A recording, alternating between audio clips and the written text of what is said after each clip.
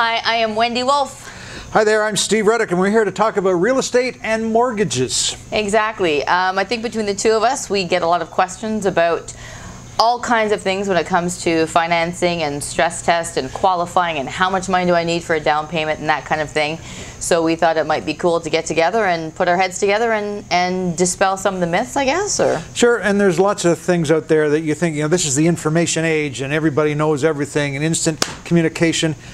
And still, a lot of people don't know the real story behind the story. And that's what we're here for. And that's where our backgrounds come from. That's right. Which is television reporting. We're basically, well, I'm nosy anyway. I don't know about you, but I always want to know how things work. And mortgages were very intimidating to me when I started buying houses. Right. Because it is our biggest, likely, unless you're buying an extravagant car, but the biggest expense we're ever going to do is buy a house or houses if you want to do some renting and things like that. So I was really nervous about that. So I was just, again, nosy. So I said, I'm going to investigate this. So I learned about it. I said, this is interesting. Why don't I do something along this line? It just seemed to be something totally different from television. Let's do this. So that's what we started 8 years ago, working with Mortgage Financial in Hamilton and having a great time. Excellent.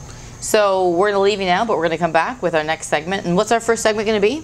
We're going to talk, first of all, about when is the right time to buy, because there's always Uncle Fred or Aunt Myrtle always have, here is the perfect scenario for you.